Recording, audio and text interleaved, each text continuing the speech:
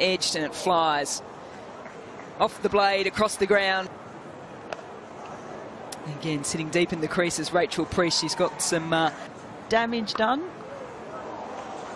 Another strong cut and beautifully placed from there. So it's not always the case, but as we see, another beautiful boundary. Bowled, trying to sweep and played over the top of it, and once again it's becoming quite common in the WBBL. Long handle by Priest. Everyone stands and watches it fly over the boundary. It's nice and roomy, brilliant view. Bad misfield there though, that's going to be costly as well.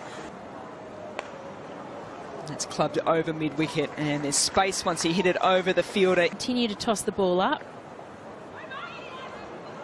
It's a wayward delivery there from King though, and Dupree is all over it. Into her, cramping her for room. As we see Priest going to the leg side. Opportunity. Just parried over for 6. We say it sounds nice, and it looks nice to boot. Gets a short ball. Priest doesn't get all of it. Head goes down and she's out. Did they cross will be the question for the umpire. Stands and delivers. Mignon Dupree goes up and over the top of Chamari Adipatu. To Gosh. It has gone a long way up. A long way indeed. And camped underneath it is Alana King with what might look like a simple catch. But it was more than that. Chance. Straight back to Mills. She is always in the action for the Perth Scorchers. What a move. Her 3rd wicket this over. Just taking the 2 internationals. Don't mind it. It was like she took it over her head.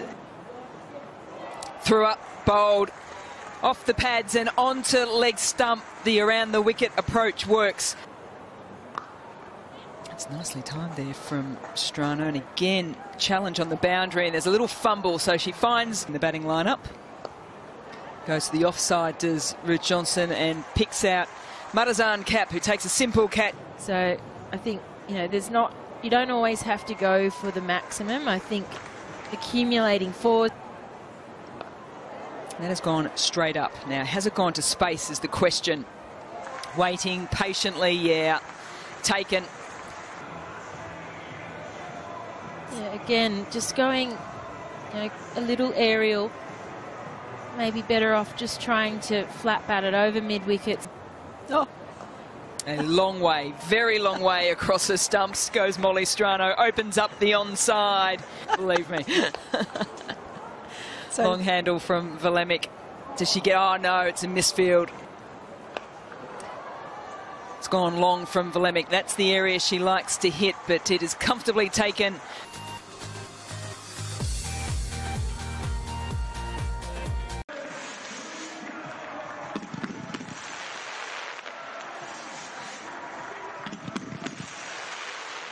Belinda Vakawiwa.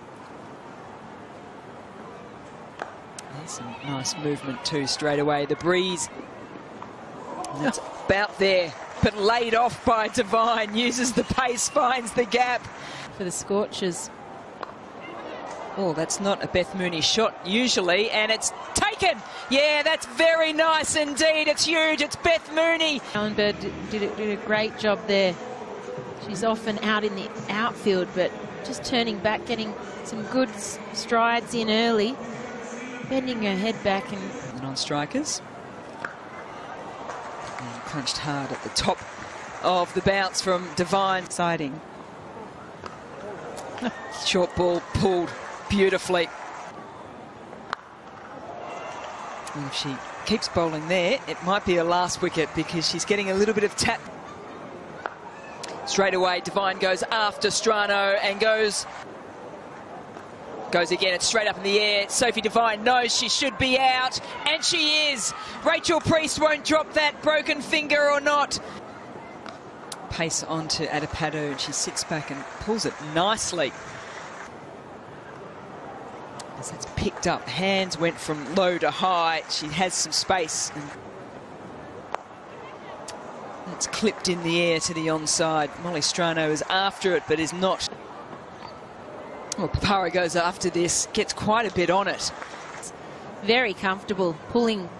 I thought that almost went for 6. It was very close. Might need to watch a few. The call was down, down, down, and not quick enough as Paparo plays nicely. And then she'll turn it back. That's through, and Rachel Priest takes the stumping. The skipper with runs in the first innings, a catch, and now the stumping. And that is brilliantly bowled. A lot of air, too much air, and Heather Graham says thank you very much. Jamari Atapadu uses the offside now, puts away the sweep shot, brings out the drive. Tries to get the movement away from Heather Graham. Heather Graham follows it and follows it beautifully. Leg line delivery, and it's worked fine there from Atapatu. Yeah, she's picked that up, and Rachel Priest is jumping in the air because Starlenberg has taken a very handy catch. She took one. Wow, she's scored so many runs in that area, and this time the fielder perfectly placed. It's nicely timed from Cap. It's beautifully placed as well. In the last 4 games as Heather Graham off the back foot goes bang. And have they got the wicket of Graham? It's a big shout, and it's given. That is huge in the context of this game because Graham was taking it away from the Hobart Hurricanes. Straight across the line, that is a big shout and is given. LBW, the last over was Graham to Carey, now Johnson.